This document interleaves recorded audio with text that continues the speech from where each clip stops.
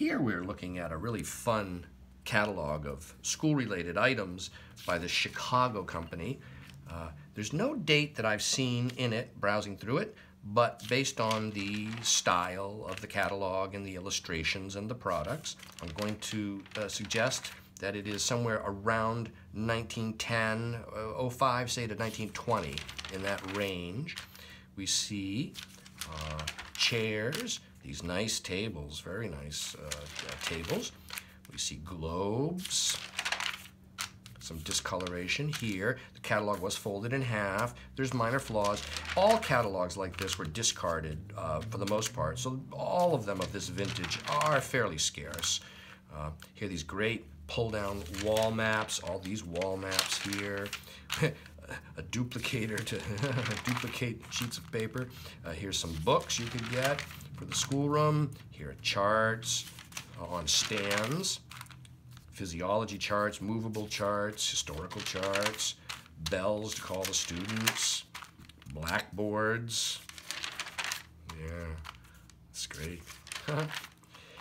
Exercise books, crayons, pencil sharpeners. There's a pencil sharpener for you right there. Look at that one. That's great. Spindles. Look at that. A book press. Okay. Oh, paper clips, dusters, perforators, waste baskets, big, huge dictionaries with stands to put them on, microscopes. Yeah. Dennison gummed labels. Various types of paste and adhesives and ink. Oh, wow. Here we go. Here's some bookcases right here. These are beautiful. That's very nice. Huh. Look at that. Stacking, sectional.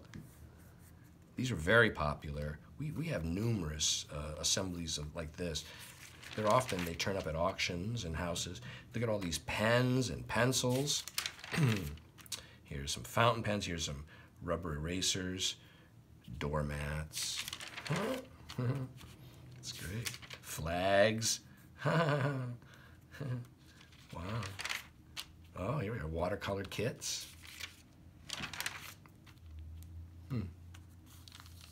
Window guards. Somewhere I saw here something about keeping out tramps or something like that. And so this was a little loose leaflet inserted in this catalog, and it appears to be complete. It's 56 pages, 58 if we count the wrappers, and there we go. So this is now available online from me, Brian DiMambro.